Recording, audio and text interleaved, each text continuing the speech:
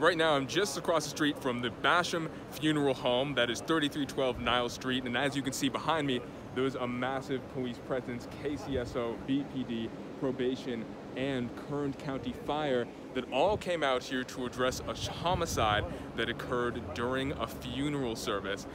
Witnesses report that there was one person at least wearing some type of bulletproof gear who was a member of that funeral party, and there was a large crowd gathering, and there was a fight that broke out right after the shooting across the street. You can see officers picking through the brush, and the victim's body is reportedly sitting behind that wall.